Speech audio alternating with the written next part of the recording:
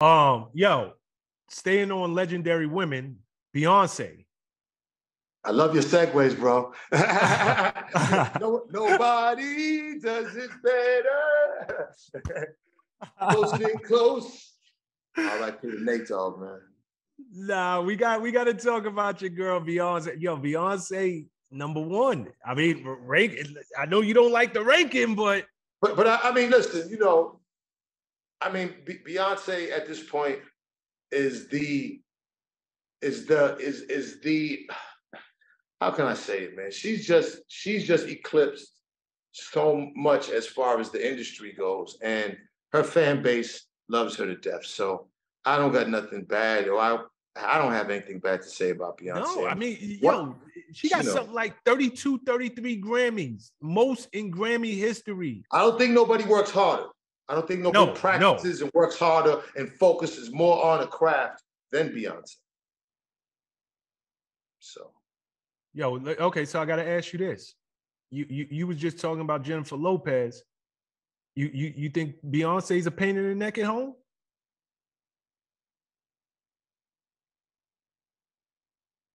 I don't. That's a good question.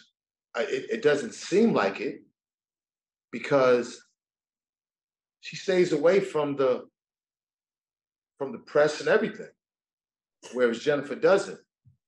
Beyonce's more, I'm gonna give you what I want to give you.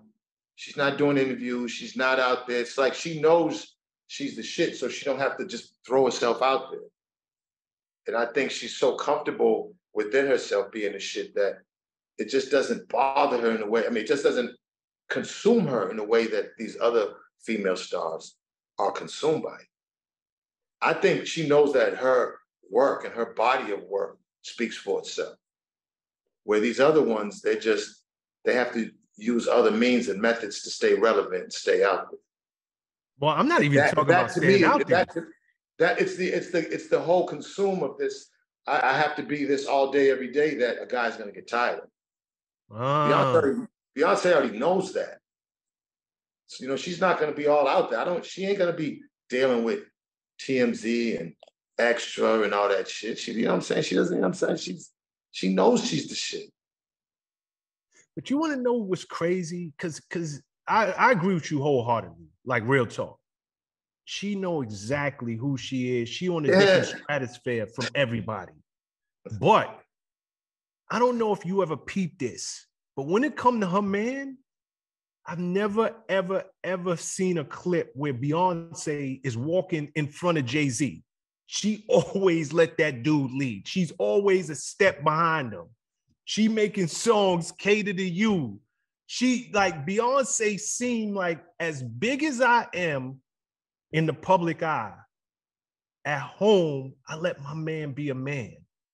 And it's like, I don't know what going on behind, they fought, right. But the optics is what you're saying. Exactly. Correct. Yes, 100%. And that's what I'm saying. Like, Jennifer's not going to put Ben in front of her. They'll either be side by side or he'll be in the back. All right, what's up, guys? Thanks for sticking with me to the end of the video. Truly appreciate you.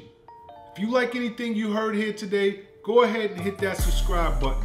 And if you know anybody that can benefit from this message, feel free to share.